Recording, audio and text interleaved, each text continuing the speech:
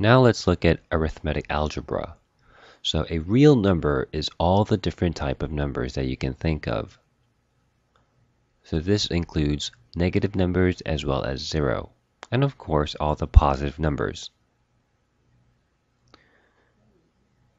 A rational number is basically fractions such as 1/2, that integers above the below fraction bar.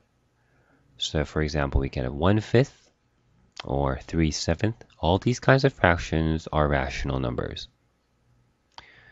Now, an irrational number is numbers such as pi or the square root of 2 that don't have an exact decimal equivalent. So for some other examples could be the square root of 3 or the square root of 5 and so forth. Now, a square root is, for example, if x squared is n,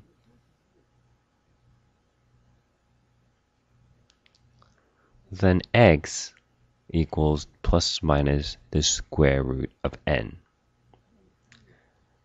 Now the cube root is basically the same thing, but only this time we multiply the number 3 times. So if x to the power of 3 equals n, then x is the cube root of n.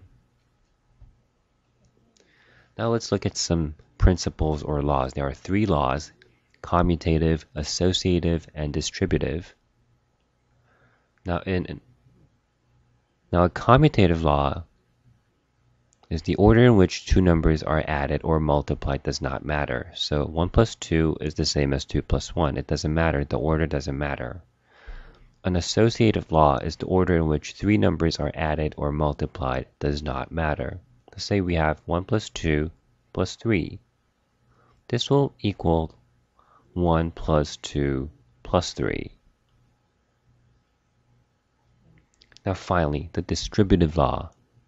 Now we're going to multiply a number by a sum of 2 values. You're going to multiply each value in the sum by that number and then add the 2 products. So this equation becomes 2 times 3 plus 2 times 4. So this is the distributive law.